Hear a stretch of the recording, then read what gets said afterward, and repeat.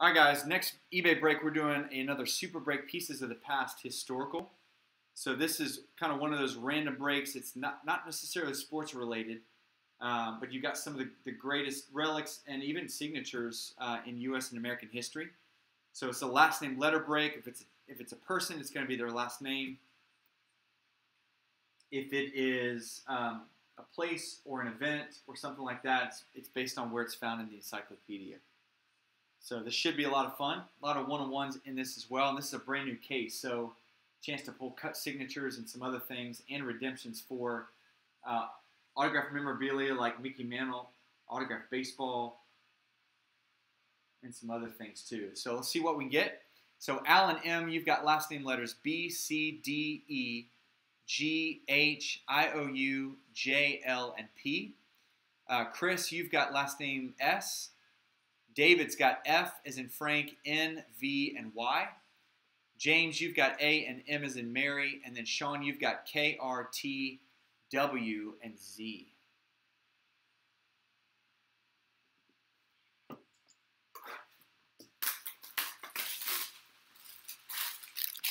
It's a heavy box too. Probably two. Yep, you got two cards in this one.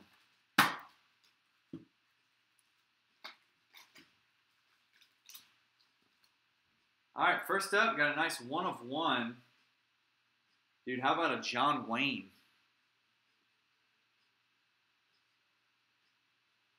Little icon newspaper from 1939, the movie Stagecoach. So last name W, that'll be Sean.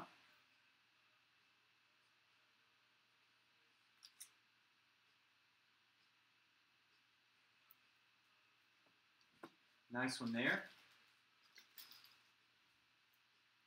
Dang, look at this. Oh my gosh.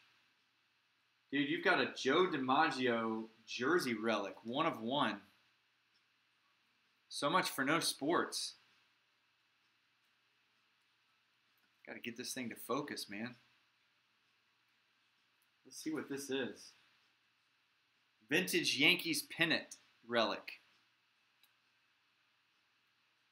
I think you can go to their website and get more information about it. So I don't know if that means they just pulled it off some random pennant in some kid's bedroom, or if it's a pennant that Joe DiMaggio owned. I have no idea. But that's going to be last name D, which will be Allen. It's still a Joe DiMaggio one of one relic. That's pretty cool.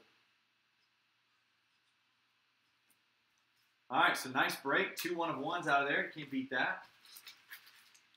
So we'll drop those cards in the mail tomorrow, and another break of this coming up here in the next couple weeks.